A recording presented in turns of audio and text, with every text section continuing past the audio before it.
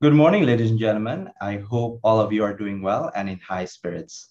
My name is Willie, and I will be moderator for today's event. Ladies and gentlemen, I am pleased to welcome you to the As Ambassador Anything session with His Excellency Peter Schoof, Ambassador of Germany to Indonesia. Our event today is a part of the Europe Virtual Talks Road to Europe Day 2021 that we are holding throughout the year. Throughout this week. Ladies and gentlemen, Europe Day is a celebration of peace and unity in Europe that is celebrated every 9th of May. Every year, the European Union institutions in Europe and its offices all over the world organize a number of activities for people of all ages to mark the day and raise awareness about the EU. Despite not being able to celebrate the Europe Day in a traditional physical manner this year, FPCI is delighted to work together with the delegation of the European Union in Jakarta in convening the Europe Virtual Talks Road to Europe Day 2021, starting from May 1st to May 8th. This series acts as a platform for the Indonesian public to directly interact and converse with ambassadors or representatives of 10 European countries to gain further knowledge and insights about Europe, the EU, and its member states. So today, we are joined by His Excellency Peter Schoof, Ambassador of Germany to Indonesia. His Excellency has prepared a very special presentation for us and is ready to answer as many questions as he can from the YouTube live chat box. Thank you, Ambassador, for joining today. I hope you are doing well. And of course, ladies and gentlemen, we are also joined by students from FPCI chapters across Indonesia and the general public who are tuning in live on FPCI's YouTube channel. So thank you for participating and welcome everybody. Before we move further, ladies and gentlemen, we would like to encourage all audience to stay tuned until the end of this virtual talks because we will be having a quiz where you can win fun prizes from the European Union. You can use your order confirmation number, ladies and gentlemen, on your Eventbrite ticket that has been sent to you through email to register for the quiz on Kahoot later on. So make sure to stay tuned for that. We also encourage you to share your moments with us from these virtual talks by tagging at FPCindo and at uni_Eropa using the hashtag EU4U and Europe Day 2021 on your social media post. We also encourage you to ask the ambassador anything via YouTube live chat box. Our committee will pick out the best questions and I will be reading them out to Ambassador Peter. Please remember to keep your questions positive, constructive, and concise. Now, ladies and gentlemen, let us begin our discussion today. Without further ado, I would like to invite Ambassador Peter Schoof to deliver his remarks. Ambassador, the floor is yours.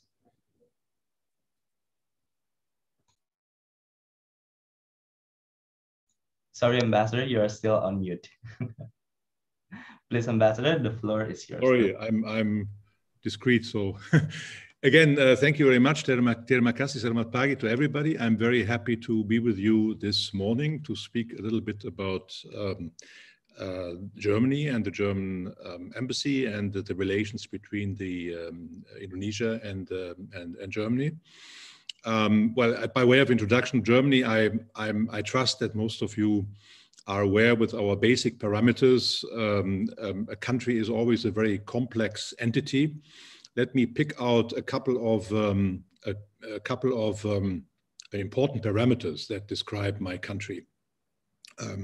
We are in the European Union. We're the biggest country in terms of population, not in size, but in population. 81 million people. We are the country in Europe with the highest number of neighbors. We are surrounded by 9 neighbors, by France, Belgium, Luxembourg, Netherlands, Denmark, Poland, the Czech Republic, Austria, and Switzerland. So no other country has as many neighbors as we.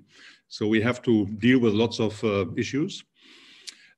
We are a country, as you know, with a special history, which has not been very glorious, having triggered 2 world wars in the last century. So as a lesson and result of this, we find our destiny as members and part of the European Union, and we see the European Union as the main objective to maintain peace, stability, prosperity in Europe, unlike in the centuries before. And that is why we are probably the only country in Europe which has the commitment to European integration, actually to progressive European integration, written in the preamble of its constitution. So that is a very important feature of our country. We are a country that has evolved into a very open society. Few people know that out of the 81 million Germans that live in Germany, there are about 21 or 22 million by now who have a background, a migratory background, a migration background, be it that they have been born themselves in another country and came to Germany later, or that their parents came to Germany. That's how we define it. So that is easily overlooked. So that is also one of the reasons why in Germany you have, when you look back at the last, big refugee situation in 2015, you have in Germany the country which more than any other country in Europe has admitted the refugees from the Middle East, from Syria mainly, 1 million people at the time. A lot of this has to do with our own history and also with the fact that we have this specific share of migration, I mean, compatriots with a background in migration. Let me then say we are, in Europe you find countries whose economic base is in industry and manufacturing. You find countries whose base is in services industries. You find countries whose base is in agriculture. And of course, we are known to be the country of manufacturing and of technology. With I think still a good brand name internationally with our products made in Germany and our main companies that have a good reputation worldwide. And we are a country of football. This is our main national sport still, and everybody. Well, I mean, there's people who say Germany is divided between West and East Germany. I would say Germany is divided by the fans of Bayern Munich and Borussia Dortmund. I will disclose if anybody wants to know where I am, but I will leave it up for the quiz for you to guess. So that's Germany. So we are. Let me just say a couple of words about the embassy. We are a big embassy compared to other European member states here. We have about roughly 100 colleagues. We cover Indonesia, of course. This is our main accreditation, if I may say so. But we also cover ASEAN. We are the German mission to ASEAN. To ASEAN, by the way, it's important for us because we are a development partner of ASEAN together with 4 other countries that ASEAN has chosen as development partners. So we have a big portfolio in cooperation with ASEAN. And we also cover Timor-Leste from Jakarta. So that's three jobs that we have to do. The embassy has about, as I said, 100 colleagues, of whom I would say, don't nail me down, but I think about 40 to 45 people are Germans and 50 or 55 people are Indonesian colleagues. We, as an embassy, the role of an embassy, I think, is I don't have to describe to you. It has a number of known objectives. We are supposed here to analyze and to report on Indonesia and ASEAN and Timor-Leste from here to our headquarters in Berlin and keep our government abreast of the situation in Indonesia. The second is we are here to, of course, facilitate and network on a bilateral level. I would say in a minute a couple of things about the bilateral portfolio.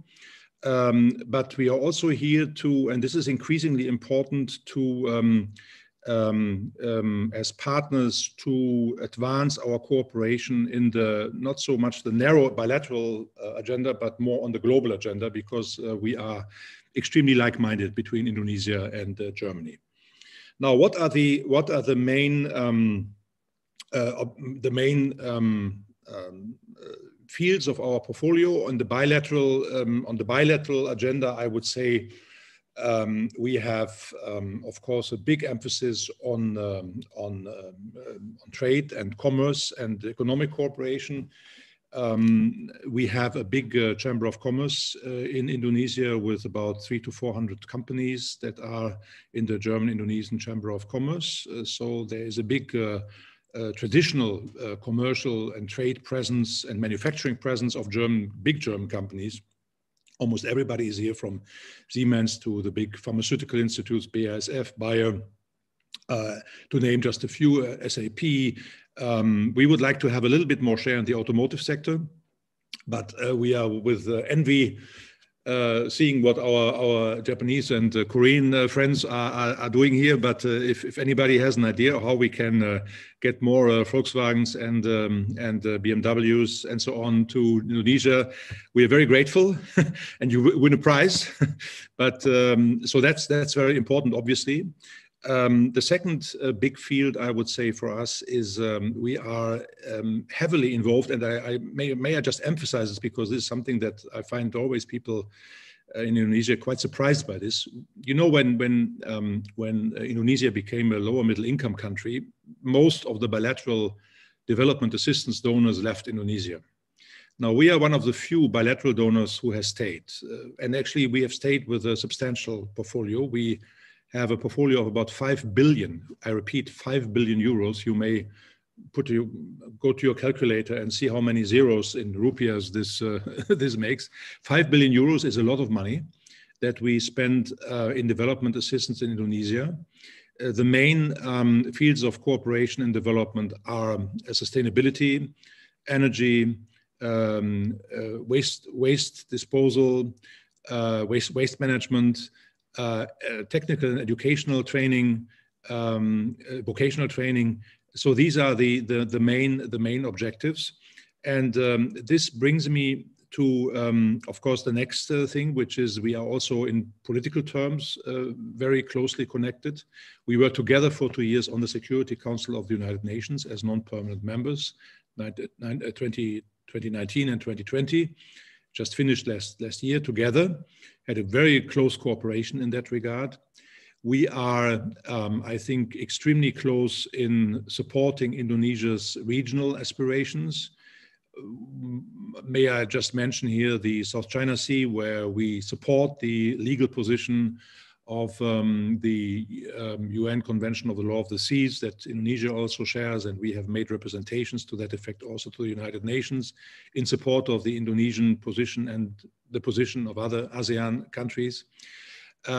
We are, I think, heavily involved in another field that is now concerns more the global agenda.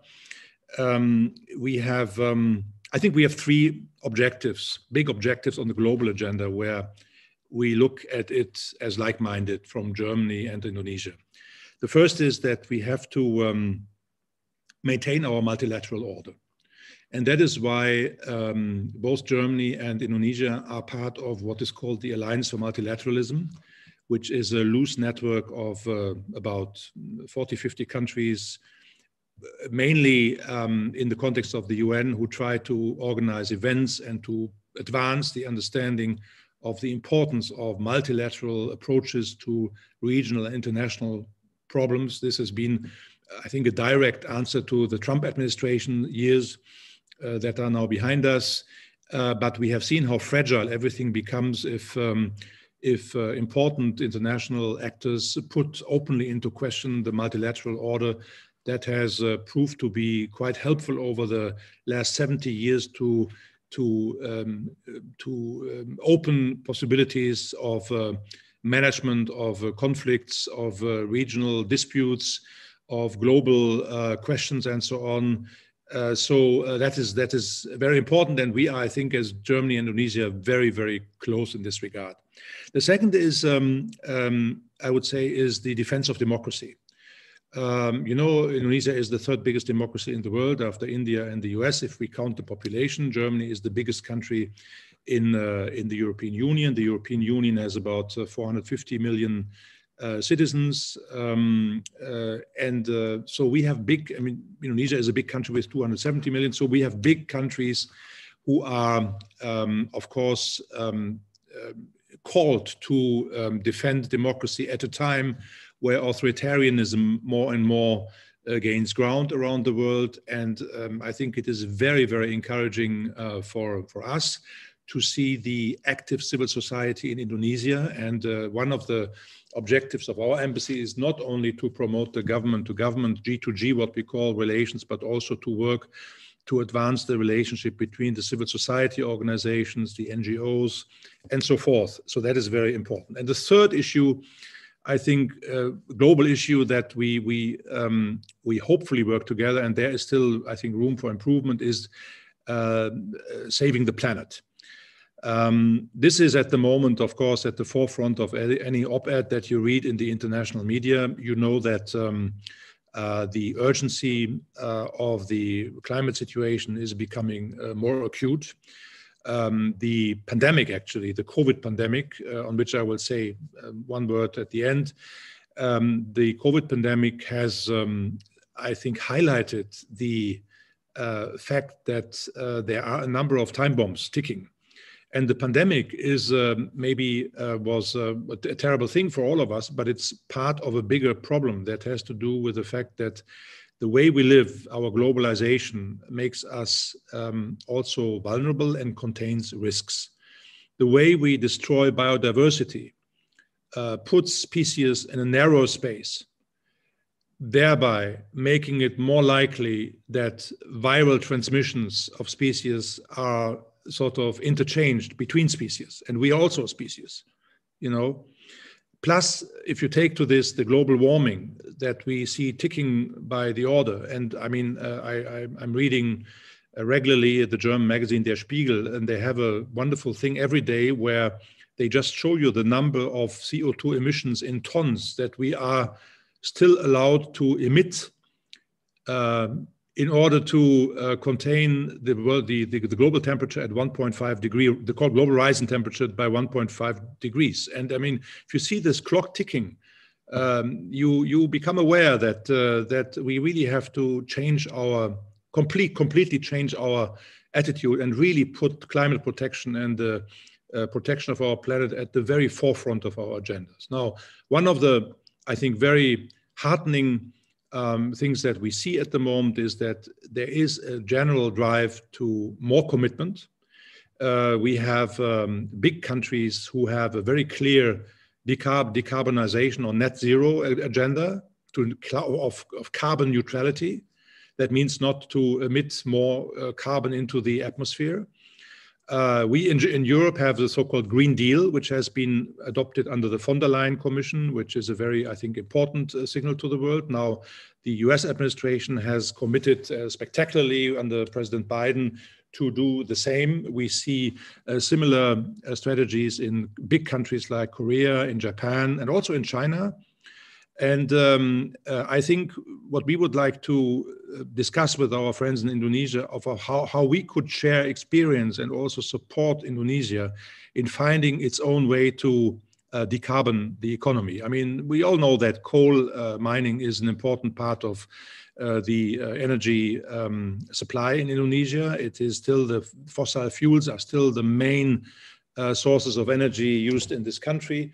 But of course, you know, there is huge business also waiting outside with the introduction of new technologies for renewable energies. And Indonesia, of course, is a country blessed with a multitude of renewable energies. So, I mean, there are technical solutions, and I think it's important to establish the commercial and regulatory context to really make it interesting for investors to have a win-win situation, i.e., on the one hand, to reach an energy supply which is based on renewable energy mainly, and therefore is a big contribution of a big country. Indonesia is a big country. It's a relevant systemic country in the world to limit the rise of global temperature and to reduce emissions.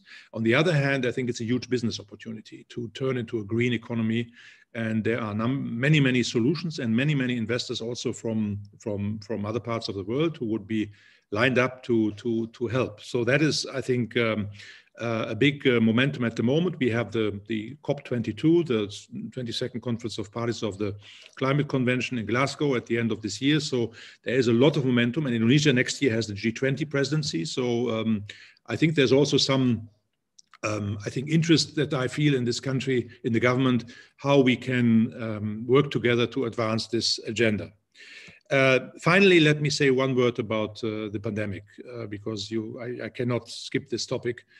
And may I say that, first of all, my condolences to all the families in Indonesia who have lost loved ones in the pandemic.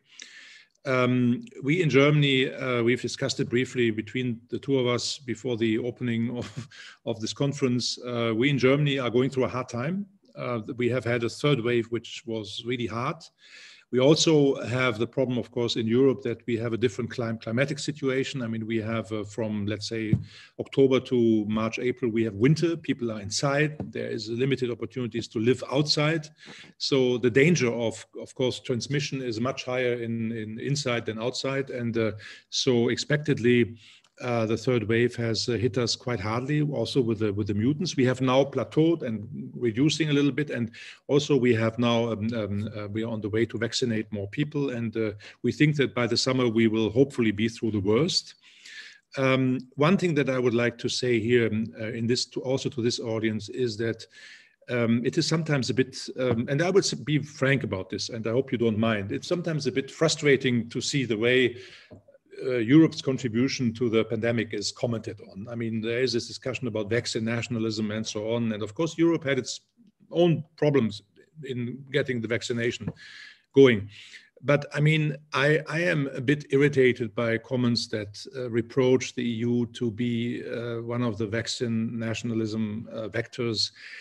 I remind you that from the very start of the pandemic, back in last spring, the European Union, France, Germany, Japan, and a number of other big countries have committed that to the principle that nobody is safe until everybody is safe globally. And that is why those countries have, in beginning of May, launched a campaign to fundraise for what is called the COVAX facility, which is now quite successfully working and supplying poorer countries in the world with vaccines. Of which, by the way, your Foreign Minister, Ivo Retno, is a co-chair now.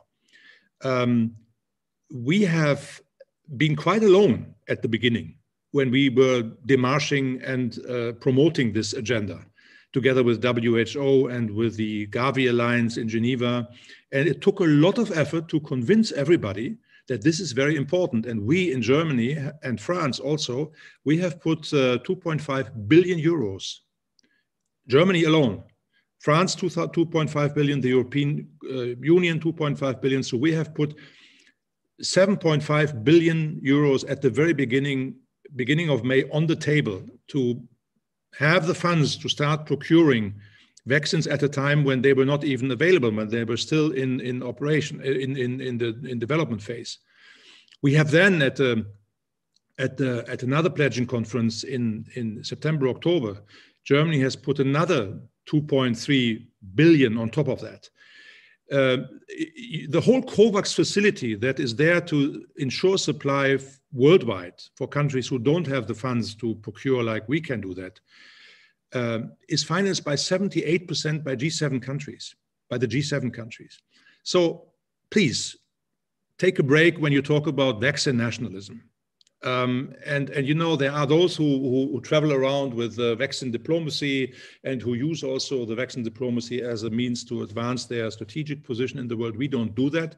We have also committed in Europe from the very start that we would export any excess vaccines that we would have, and we will do so, something which other big actors have not done the same way. And I'm speaking about Western big countries, you know, so I think when it comes now to analyzing this this problem of access to vaccines, I would just plead to everybody to be a little bit fair and pay some justice to the fact that everybody is coping with this pandemic at home. So we have societies and populations who expect us as governments to respond to their needs, and secondly, we have an international commitment.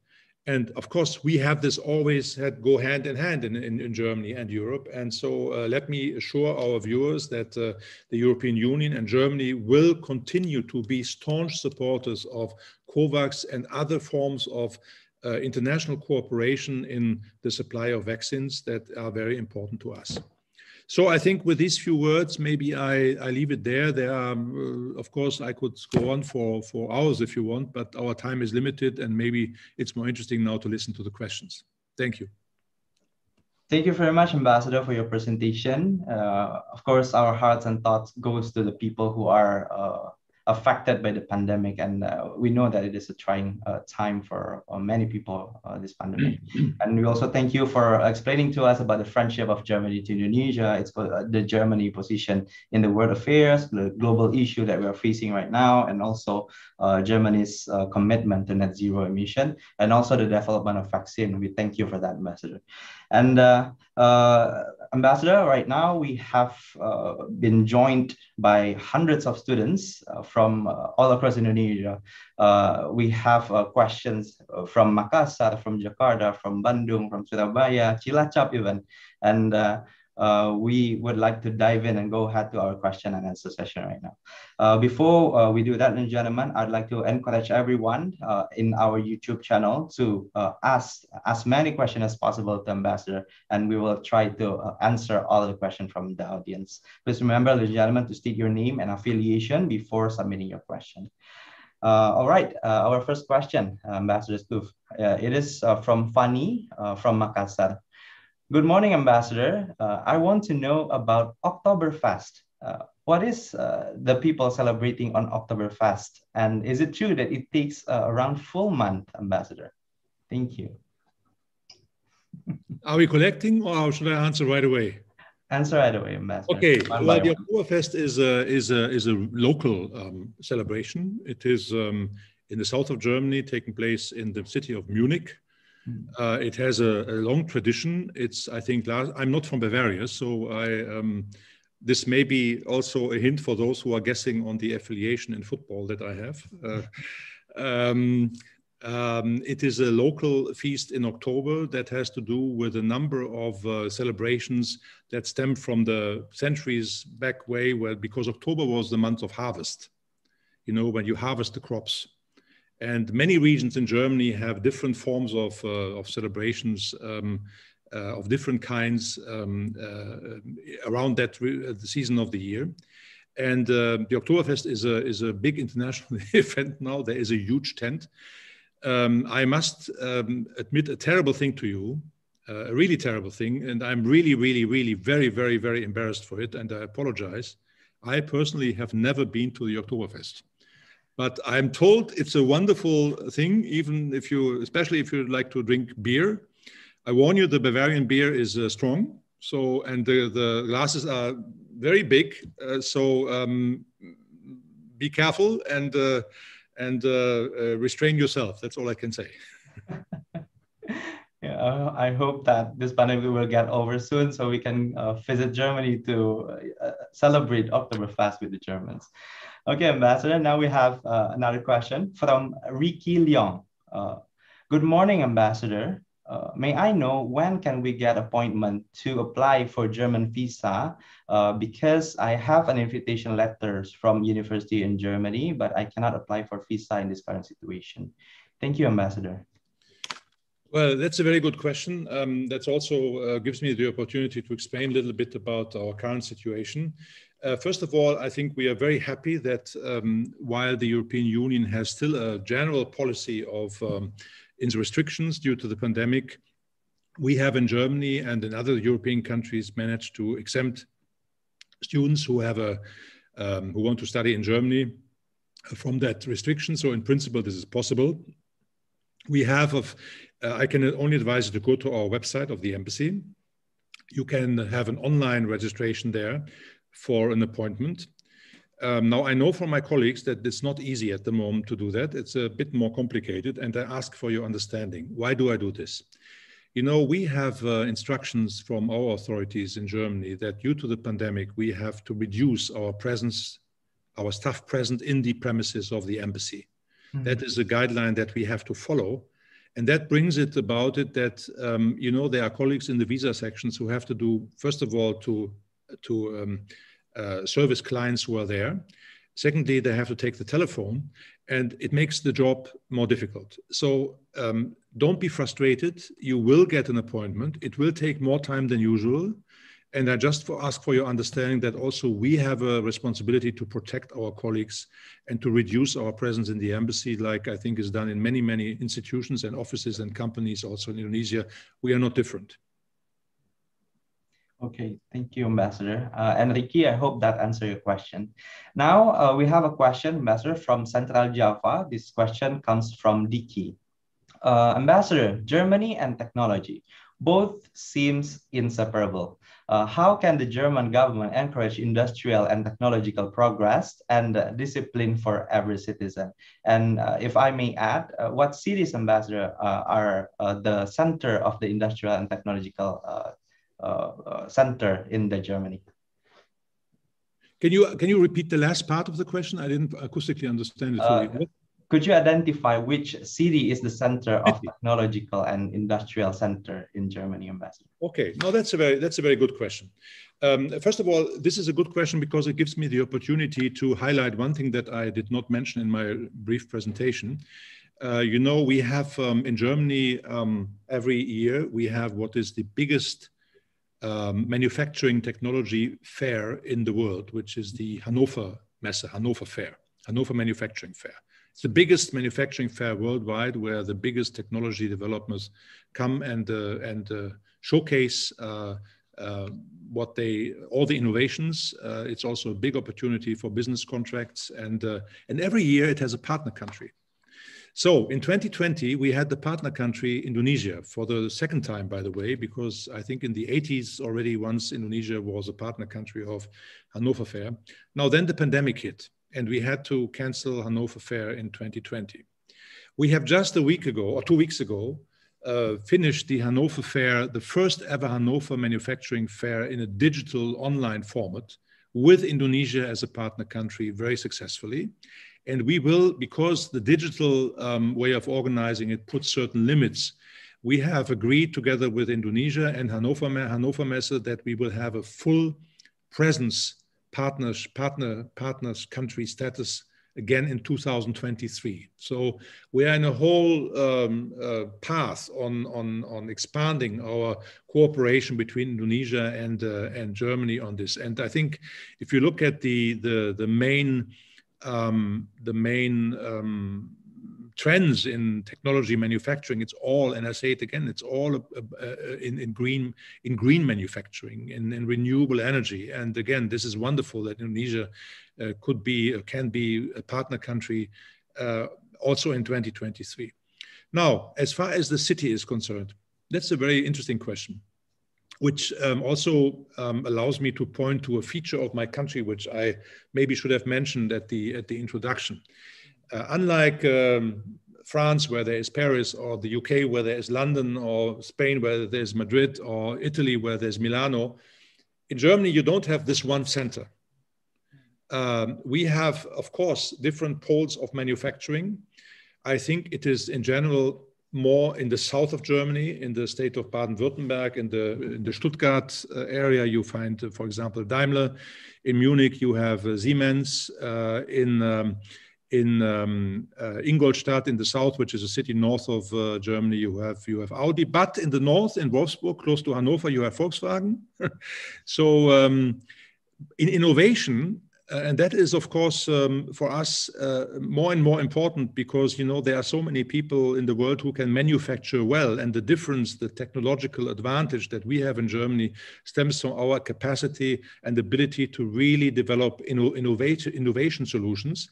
I think there you cannot point to one city. You have many, many, many universities, research institutions, a huge startup community, which is spread throughout Germany without it making possible to name any center or any city.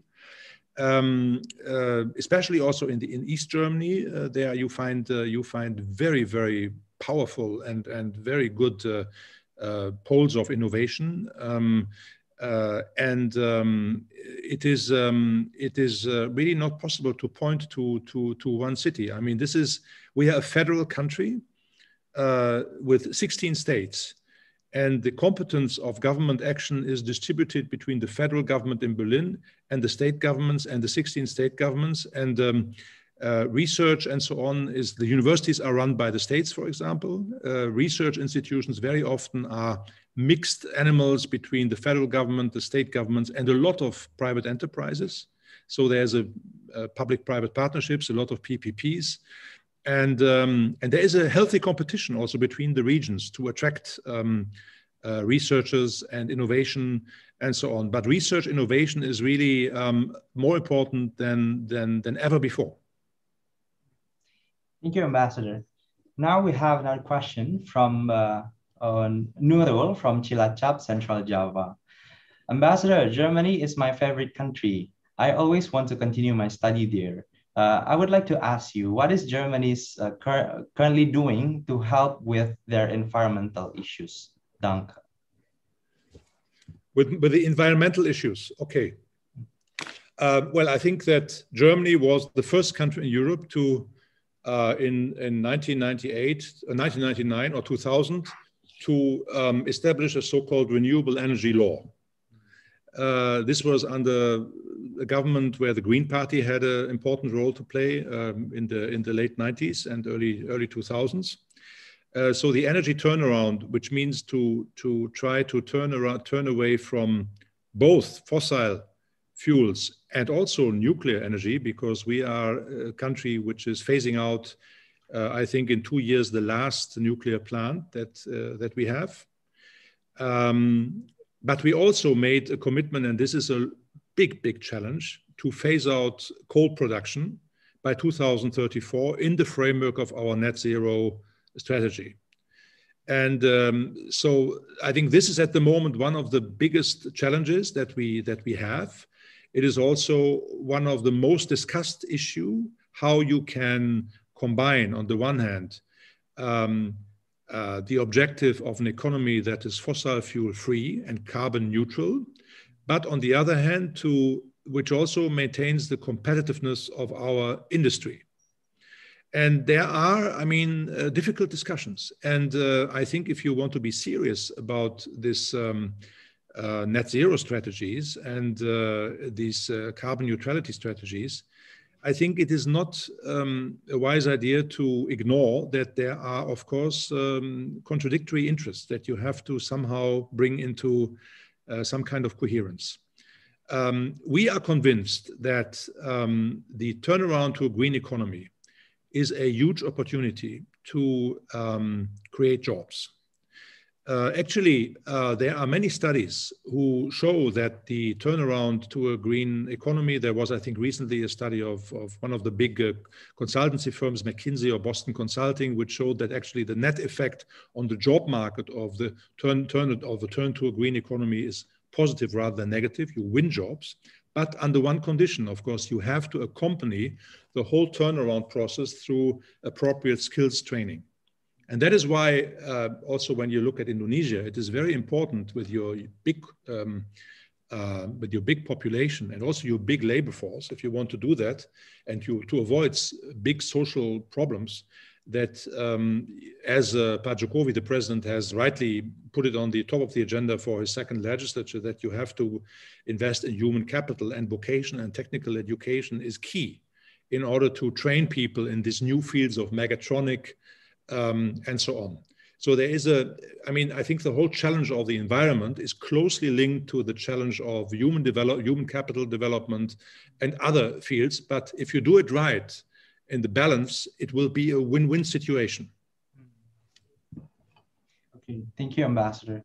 Now we have a question from Jason, who is a student at Multimedia Nusantara University. As the leading member of the EU, how does Germany view its relations with Indonesia and ASEAN? Is it already at the level it hoped to be, Ambassador? Well, I mean, that's a good question. First of all, between Germany and Indonesia, we have, since 2012, something that we call a strategic partnership between our two countries. And in the strategic partnership, we have a number of priority areas. One is, of course, I mean, some of the areas I mentioned before, but for example, there is a very important issue called the cooperation in maritime affairs. And we have lots of contacts with the Ministry of Baluhut, and he is often in Germany, where we look at all the aspects of maritime affairs, specifically connectivity, port development, shipbuilding, logistics, and so on. So that is the strategic partnership between Indonesia and Germany. And also a second part of this is, of course, as I mentioned before, the technical and vocational education part. So these are the two landmarks, I would say, of this cooperation. I think what we have seen in the last years is a new era in terms of EU-ASEAN relations. You know, it was odd that the bloc, who is the biggest investor in ASEAN, in the ASEAN region, has not been able to be granted the status of a strategic partner of ASEAN until last year. Now, this had to do with a number of difficult issues, specifically in the area of vegetable oils. I don't have to say more, which we were able to overcome under, I'm very proud to say, under German EU presidency last year, where we have agreed with the relevant actors on the ASEAN side to manage these discussions in a reasonable way. So that it is not something that blocks the entry into force of the strategic partnership between the European Union and ASEAN. For us, if I may say so, from the European Union point of view, ASEAN is a extremely relevant and central actor. I think as Indonesia and actually as ASEAN, we are concerned about a bipolar world where countries and governments are obliged in one way or the other to make choices. We would maintain we would plea for a situation where countries or groups of countries can act in a free multilateral world where there are a number of partners available to do different things in a multilateral spirit, and where you are not forced to force countries into one camp or the other. You know what I'm talking about. I don't have to be explicit about this. Now, in this way, Europe and ASEAN are in a very similar situation. We both want to maintain our place in this situation, which has now become maybe a little bit attenuated with the new administration in Washington, but we both want to be in a world where we are not forced or blackmailed to commit to one or the other side, but we want to be free, and we want to have independent, free partnerships in the spirit of multilateralism with as many countries and as many actors in the world as possible. And that is why the European Union and ASEAN share here a common interest. Also, I think I'm very proud to say that the European Union now is in the process of devising a new strategy for the Indo-Pacific. And this is a new thing. You know that ASEAN in 2019, under the guidance and leadership of the Indonesian government, Pak Jokowi and Ibu Retno, has managed to make ASEAN agree on a joint outlook on the Indo-Pacific, the ASEAN outlook on the Indo-Pacific, which actually is guided by the principle of inclusiveness of cooperation and not guided on the principle of containment.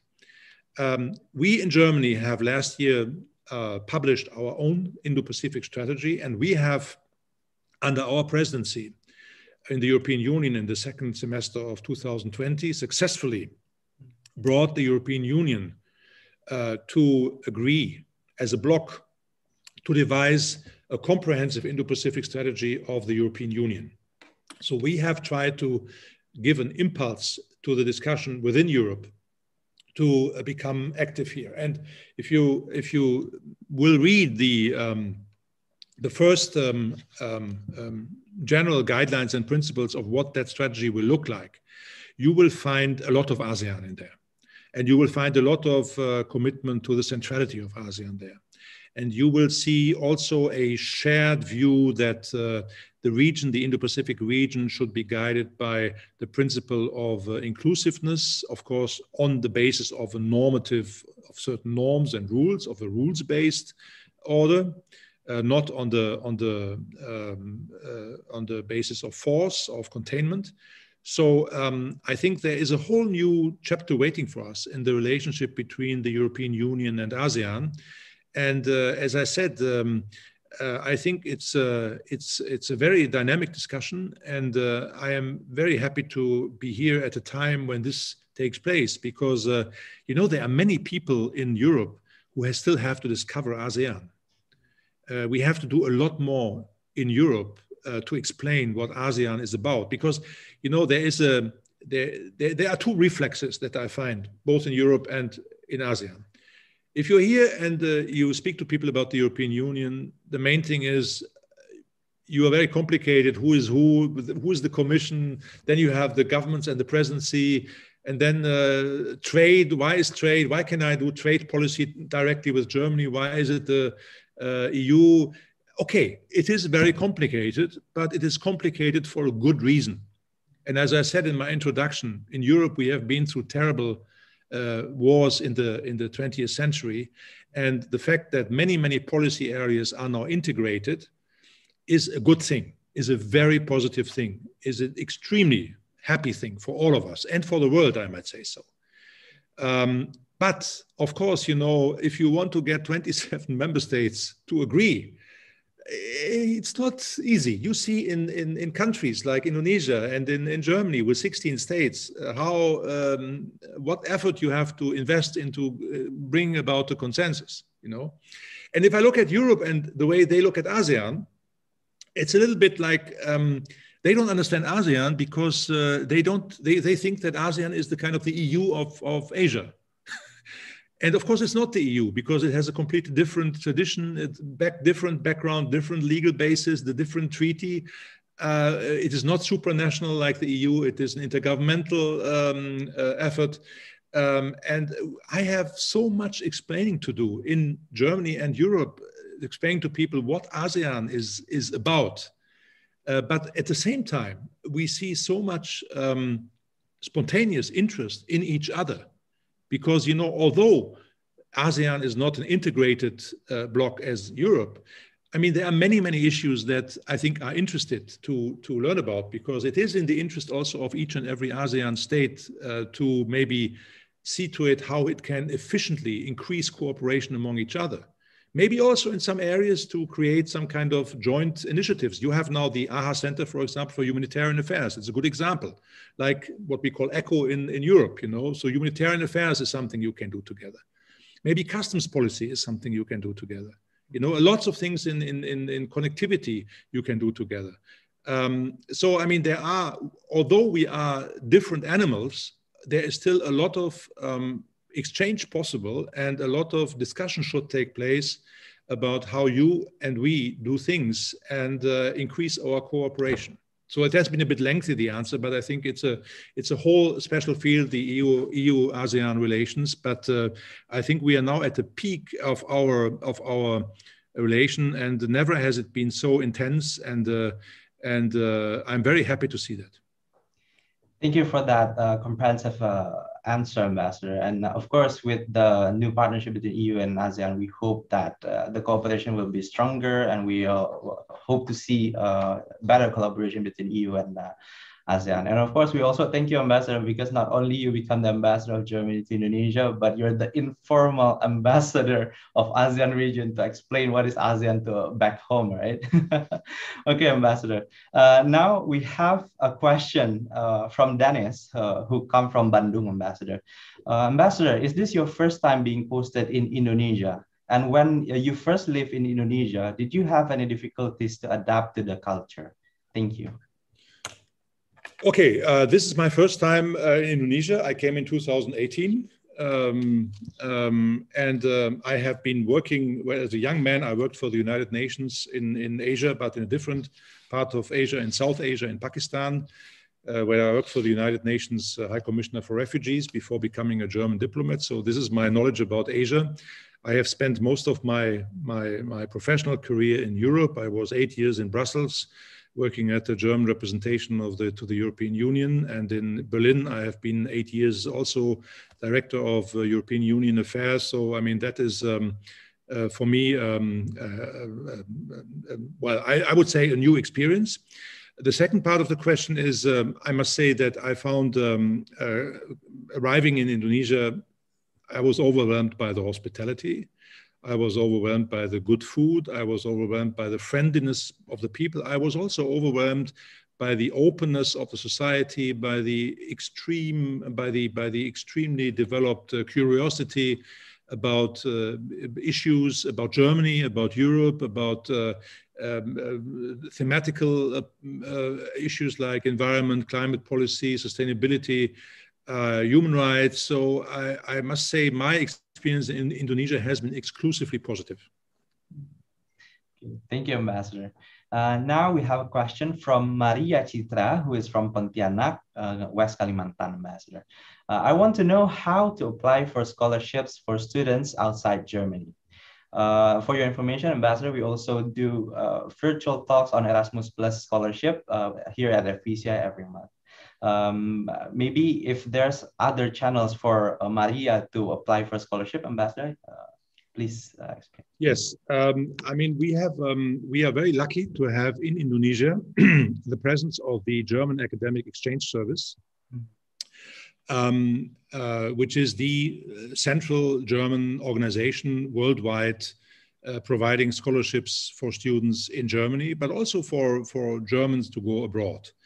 There are various kinds of scholarships. There is a language program, of course, that enables students to learn German in Germany, and of course there are scholarships for degrees in subjects where you can have a full-fledged degree program in Germany. You know, I'm trying very hard in Indonesia to promote our university landscape in Germany. I know that LDPD has a list of countries and universities that it selects to send people to, and I must admit that sometimes I find German universities a little bit underrepresented in that. There are these international rankings which, okay, put always the Harvards and the Oxfords at the top of the list, but I mean, don't forget that your former president, Habibi, he was one of the greatest engineers of this country, and he studied in Aachen and in Munich in Germany, and so there are a number of very good universities. Now, we have, in a few countries, we have offices of the German Academic Exchange Service. We have one here.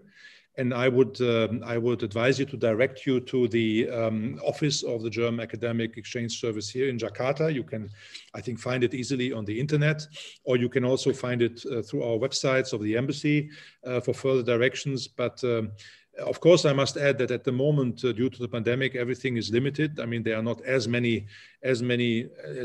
much student mobility as we would wish for.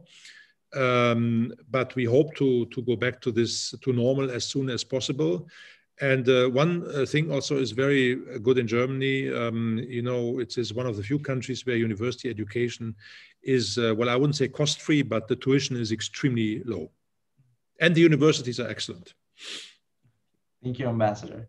We have a question from Grecia. Ambassador Schoof, I hope you are doing well. Ambassador, could you tell us a bit about au pair? And how is the development of au pair in the current pandemic era, Ambassador? Thank you. Development of what? Sorry, I didn't. Au pair program. Au pair, Ambassador? Au pair. Au pair. Well, yes. Well, that is. I mean, unfortunately, this is difficult because I think I must admit that the situation on the au pair market has been quite fluid for a long time. There was no possibility for au pair visas from Indonesia. I have to admit that I have to look into that, and I would advise the viewer to maybe contact online or write a mail to just our embassy. Can you tell me the name of the person who asked the question so I can make sure that her question is directed properly? It's Gracia, Ambassador. Gracia. Okay, Gracia. I will please write, if you go to our website, you find a general inquiry email form. Write an email to the embassy. I will communicate to my people when they see an email with your name that they attend to this immediately and you get a reply, because I have to look into it, what the current situation for au pairs really is. Okay, Ambassador. Thank you very much, Ambassador, and for that response also. Now we have a question from Ferry Effendi, who is working at a startup that is in the nurse labor market, Ambassador. Which market? In nurse labor market. Nurse labor market. Yeah. So he's applying nurses to hospitals, Ambassador. Yeah. Is there any chance for a program? Is there any chance or program to collaborate with German regarding the placement of Indonesian nurses in German healthcare market, Ambassador? Yes. Well, that's a very good question. Thank you very much. Actually, we have a new law in Germany since 2 years, which is trying to enable regular labor market migration in fields where there are shortages of labor in Germany, and the nursing sector is one of them. There are a number of organizations in Germany who are engaged in this. We are in the lift-off phase of this program still, I must admit. So there are still some possibilities, but in general, I would say there are possibilities for placement. And we are, as we are good Germans, trying to do everything right and correct and orderly. We take our time to devise our rules, and that is where we are at the moment. But in the middle perspective, there are opportunities, and there is an interest on the German side also to have such placements. Okay. Thank you, Ambassador. Now we have a question from Fatima, who is from Padang. Hello, Ambassador. I wonder if you know a German Netflix series titled Dark. I really like that show. In the series, there is a catastrophe caused by nuclear disaster. My question, Ambassador, how is Germany manage their nuclear resources? Thank you. Nuclear resources. Yeah. Okay. She's referring to yeah.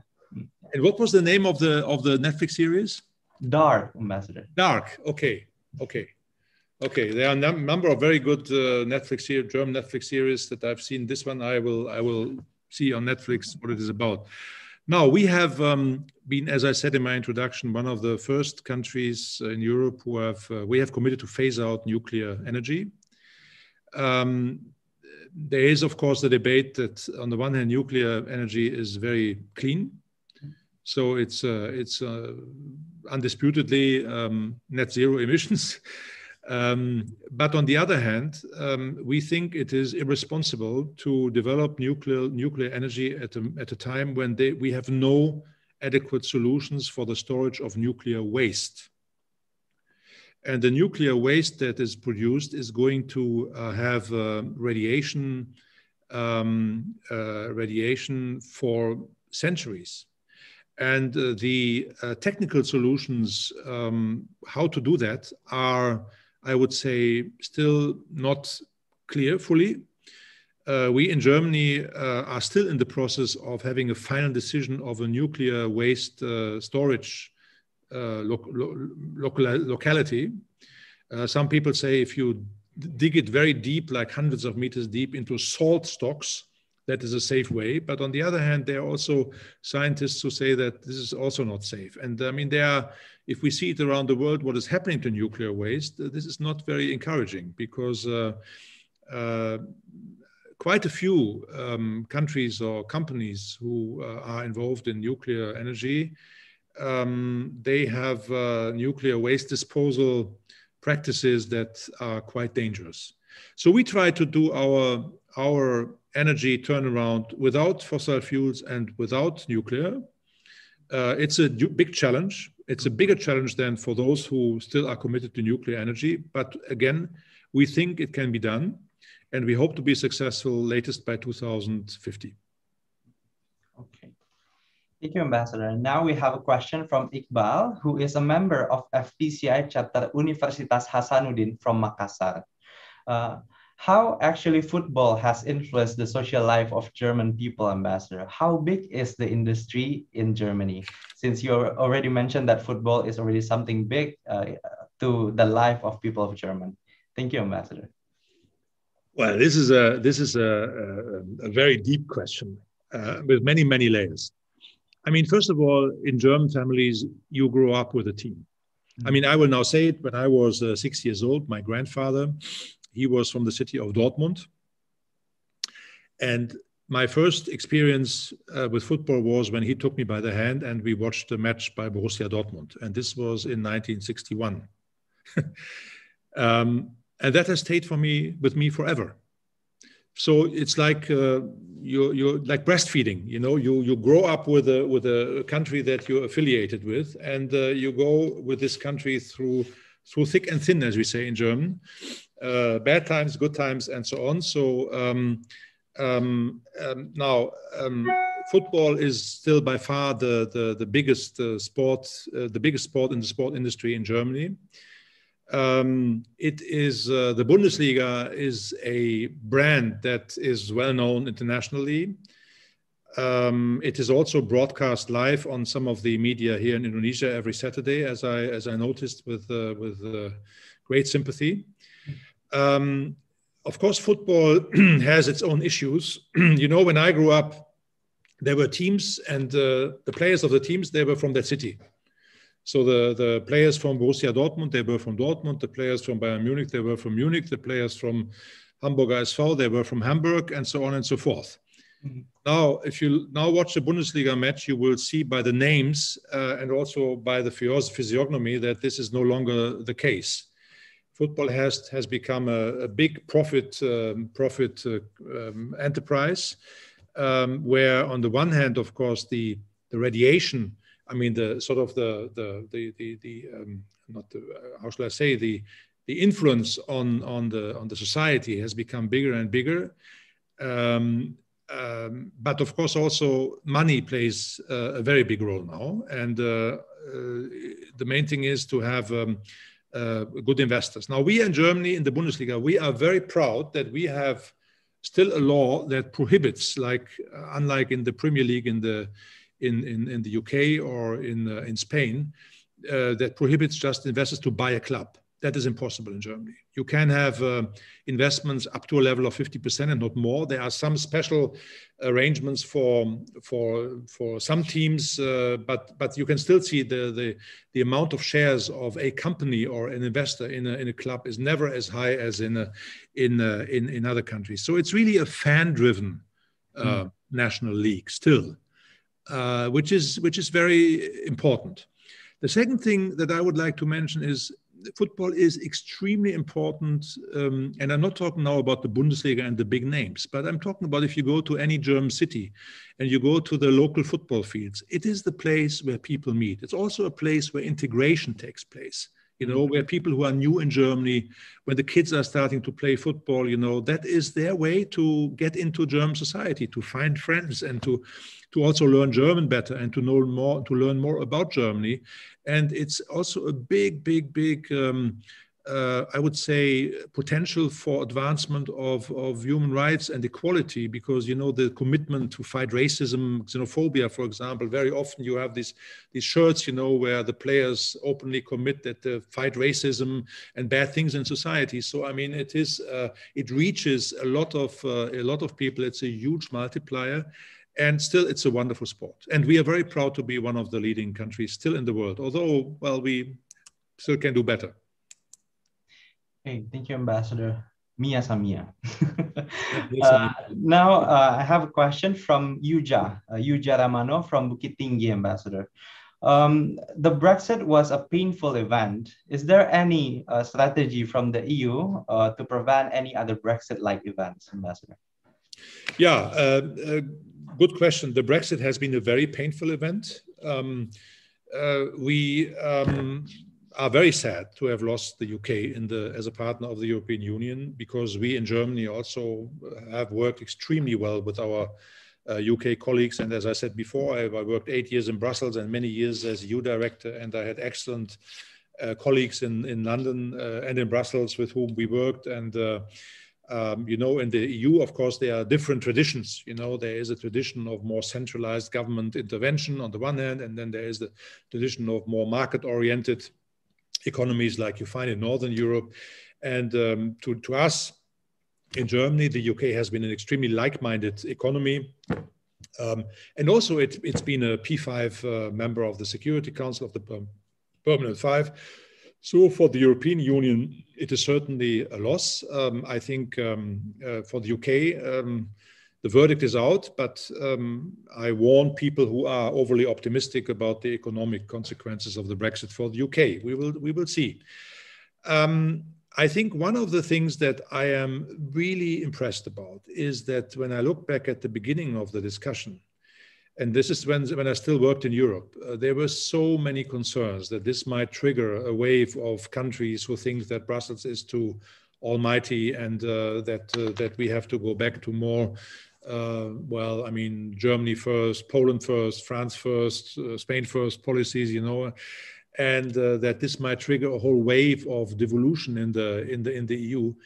I am very impressed and happy to say that, on the contrary, I think one of the instant reflexes, which was overriding the tensions on many, many policy areas that you can sense if you are working in the European Union between the member states, was that there was a consensus that the biggest priority is that to contain this virus of Brexit, if I may say so.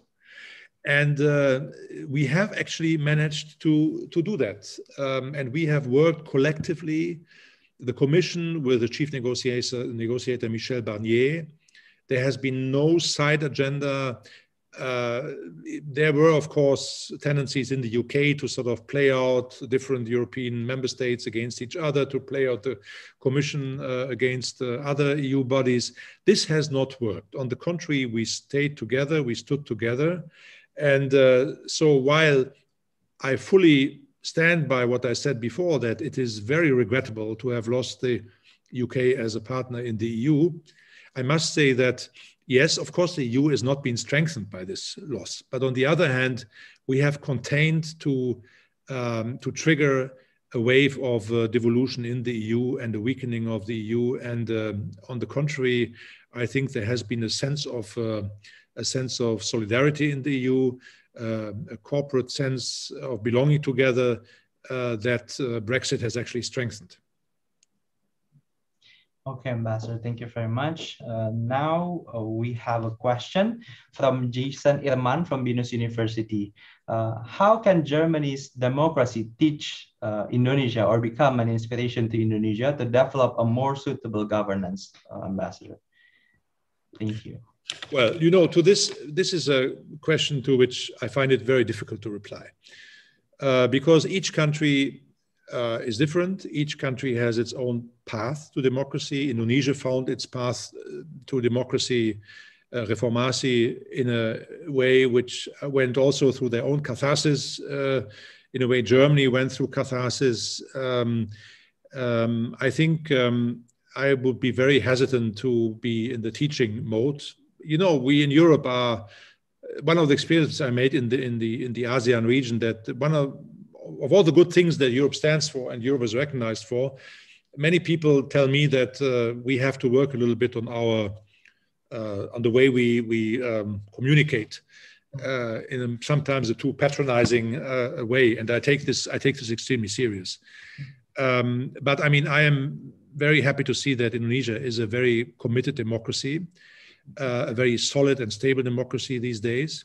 I think we see in all our countries at the moment, we see threats to democracy. And that is, I think, where it is indeed important and helpful to maybe look at each other and see what our mutual experiences are. We face an erosion of democracy in Europe through authoritarianism. We have some member states where, well, I must say, the rule of law is applied in a way which is hardly in line with the European treaties. We see practices of populism in some European countries which are not always in line with the norms and values of the Treaty on European Union. You see tendencies, of course, of authoritarianism in Asia, in Indonesia too. And we have to, I think, because what I said before, the three common global issues that we stand for: multilateralism, defense of democracy, and the maintaining the planet. The defense of democracy is something that we both face in different ways, and the attacks on democracy are coming from different angles, maybe. But I think we are both here in the same situation. But certainly the German situation or the European situation is different than the Indonesian situation. I think this is really a subject for a whole seminar that we could do, and not for a short reply. But let me leave it there. Okay, thank you, Ambassador. Now we are down to our last question, Ambassador. This question is from Ella from Jambi. What is so special about the Europe Day, Ambassador? What does the Europe Day mean to you personally, and what do people of Germany usually do during the Europe Day? Thank you. Well, the Europe Day is a very important day. It's the day of the Schuman Declaration, 1952. Where basically the declaration on the establishment of the European Union was passed. For us Germans, it is very special, and it brings me back to the very general remarks about my country I made at the beginning. You know, when Germany came out of the ruins of World War II, and I am from the West, so I grew up in West Germany, we became a divided country. The country lost its unity, divided into East Germany, occupied by the Soviet bloc, and West Germany, fortunately, being part of the free, liberal Western world, with a lot of help from the US and other Western powers. But, you know, my parents still told me how it felt to travel abroad as a German after World War II, and how we were looked at, and how bad the events of the 20th century influenced the image of my country. We had a number of very great and wise statesmen in France, in the UK, Winston Churchill, for example. That is why it is so sad to see the UK leave the European Union, who brought about this first idea about the European Union, who brought about the idea not to destroy Germany, but to bring it back into the community of civilized nations. And one of the biggest vehicle to do this was the establishment of the European Union, of the European community at the time, where basically all we did was merge our coal and steel production in a common market. For us, the European Union has been a way to re-establish Germany in the family of civilized and free nations. Without the European Union, this would have been maybe not impossible, but it would have been so much more difficult. And that is why Germany, I think more than any country in Europe, is grateful and committed to the European Union. And this is why we also, as Germans, feel a very special commitment to Europe Day. Okay. Thank you very much, Ambassador. I'm sure everyone in the YouTube live chat still have so many questions, but unfortunately, due to the time constraints, we cannot take them all today. I would like to give a big thank you to Ambassador Peter Schoof for answering all of the questions today, and to all of the audiences who have participated today. It was very insightful discussion, Ambassador, and I believe that all of us here have learned a lot today, especially about Germany and the European Union. Ladies and gentlemen, before we close, we have actually prepared a very fun quiz for all of our audiences today. And if you answer the question correctly and quickly, you will be receiving a goodie bag with cool gifts and prizes. Ambassador Peter, you are most welcome to stay, but you are also welcome if you have to leave, if you have another agenda to attend after this, Ambassador. So Thank perhaps you very much. If you have, if you would like to deliver any closing statement, Ambassador. Well, thank you very much. I enjoyed this profoundly. I found the questions really insightful and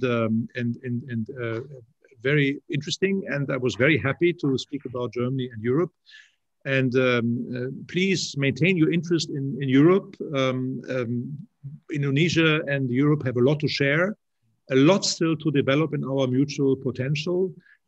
There's a lot we can do together, and especially I like the questions of the students, because we will do everything to strengthen also the mobility between students, to learn more about each other, for you to learn about Germany and Europe, but also, frankly speaking, for Europeans, young Europeans and Germans to come to Indonesia and other ASEAN countries to learn about this region, and to learn that Asia is not only about China and Japan, but and maybe K-pop, but there's also much more to it, and much more important things to it. So thank you very much to all of you. It was a pleasure to talk to you, and I wish you a good day, and next weekend, of course, a good holiday.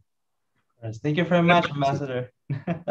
Stay safe, Ambassador, and we love to have you as our speaker today, and we hope to see you again, Ambassador, at our future events.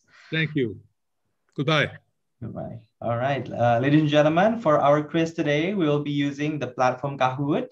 It is very easy, ladies and gentlemen, so let me read out the instructions before we start. Please use a second screen or a second device, and do not close your YouTube tab. To join the game, open another tab and go to www.kahoot.it. Make sure it is .it, India Tango, not India Delta, ladies and gentlemen. Enter the game pin, which is displayed on your screen, and the game pin for today is 612-0508. Once again, it's 612-0508. Please use your order confirmation number as your nickname, ladies and gentlemen. The order confirmation number can be found on your ticket that was sent to you to the email by Eventbrite. Your order confirmation number should look like this, and in your email should look like this. And ladies and gentlemen, we highly suggest you to focus your attention on the quiz instead of the YouTube live stream, because there might be a slight delay on YouTube. At the end of the Kahoot quiz, ladies and gentlemen, there will be 3 winners that will get prizes from the European Union. So if you are one of the winners, please make sure to take a screenshot as proof of winning. Lastly, please contact our staff immediately after the quiz to claim your prizes by sending a direct message to @FPCindo on Instagram, providing your personal details and the screenshot of your Kahoot winning. All right, we will be giving some time to wait for more players to join Kahoot.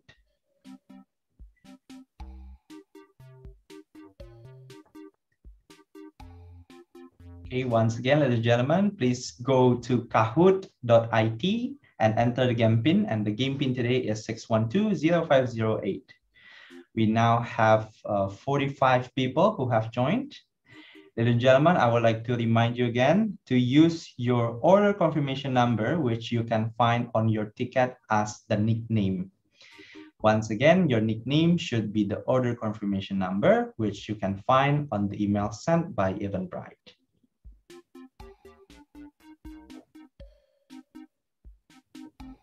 All right, we'll be waiting for more people to join. I think we're gonna start in 1 minute.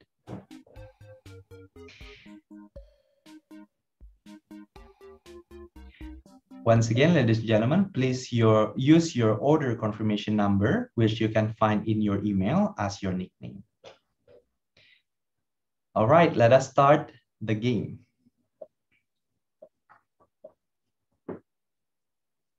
Our first question, what is the head of government in Germany called? Is it president? Is it prime minister? Is it chancellor? Is it counselor?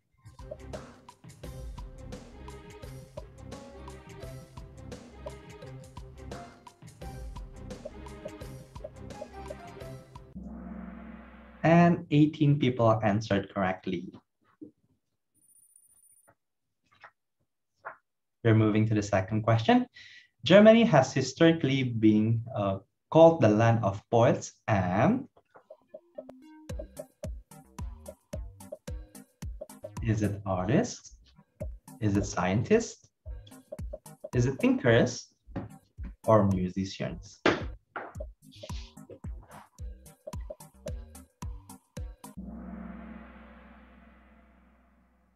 Wow, 12 persons answered correctly. We're moving to the third question. Which of these famous car manufacturers is not German?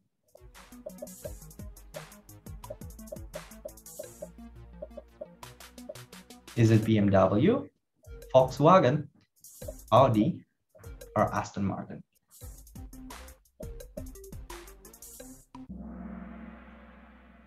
And 36 people answered correctly. We're halfway through our first question, ladies and gentlemen. What percentage of German Autobahn highway has no maximum speed limit? Is it 20%, 50%, 70%, or 100%?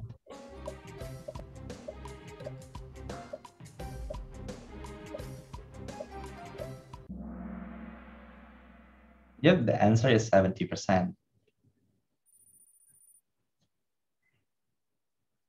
Our fifth question today. What is Germany and Indonesia's priority area of development cooperation? Is it renewable energy, environmental protection, vocational education, or all of the above?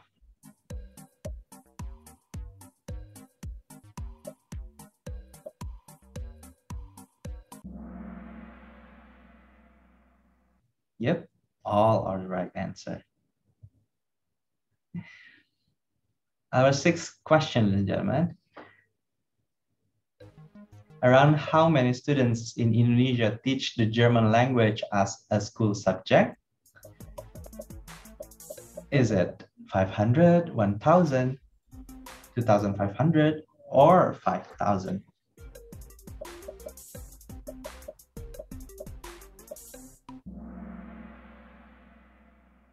And the answer is 5,000.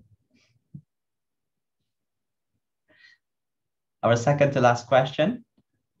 Where could you find the German Culture, Language, and Economy Center, Wisma Jerman?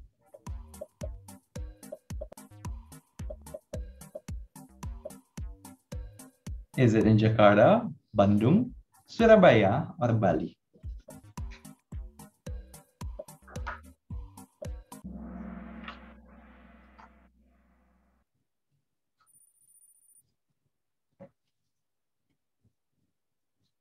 Our last question today, ladies and gentlemen.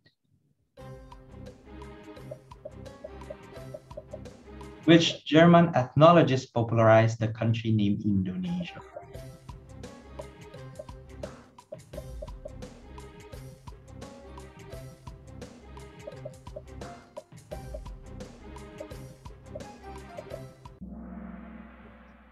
It's Adolf Bastian.